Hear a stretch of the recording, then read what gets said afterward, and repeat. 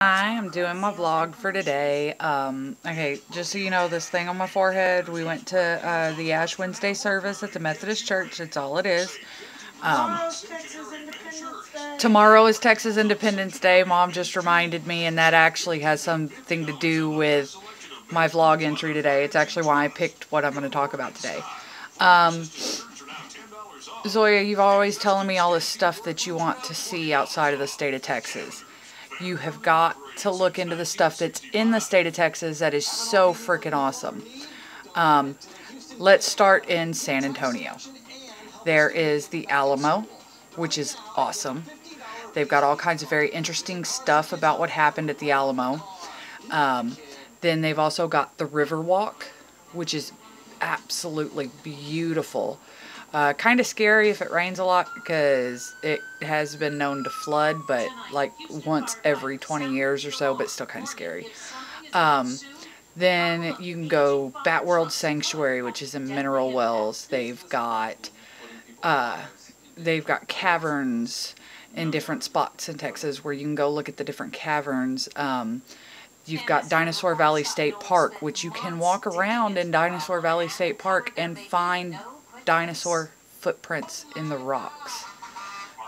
Like the creek, you go walking in the creek and you will feel a dip in the ground and you're actually stepping in a dinosaur track. How cool is that? Really cool. And then let's see, in Dallas you've got the zoo. Dallas has got a really good zoo. They have several really nice museums. And if you're a little older, when you get a little older, Zoya, but for anybody else that's watching this, if you like to go clubbing, they've got a really cool club scene in Deep Ellum. You can also go and see where JFK was assassinated, which is, to me, pretty cool, but that's because, you know, I'm a history buff too. Then get a little closer to where I live, you know, Huntsville's got all the stuff about Sam Houston just everywhere. And if you're not sure who Sam Houston is, you need to look him up. He's a pretty cool dude. Very important.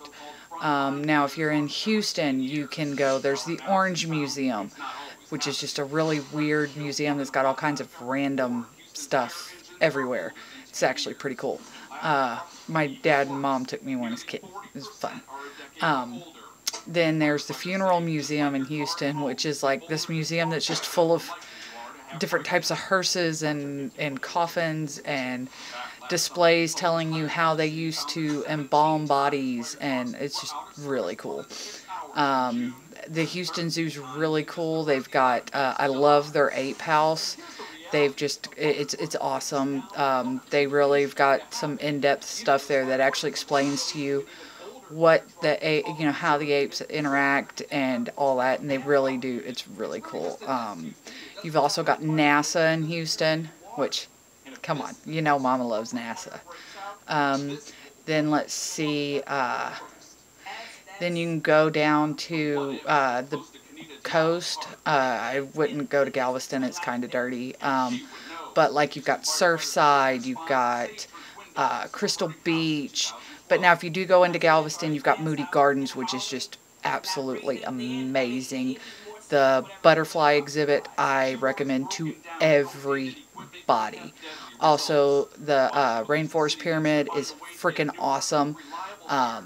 It actually produces its own weather in there. Like, it'll actually rain inside there because it'll produce its own clouds, which is really cool. Let's see, where else? I had a really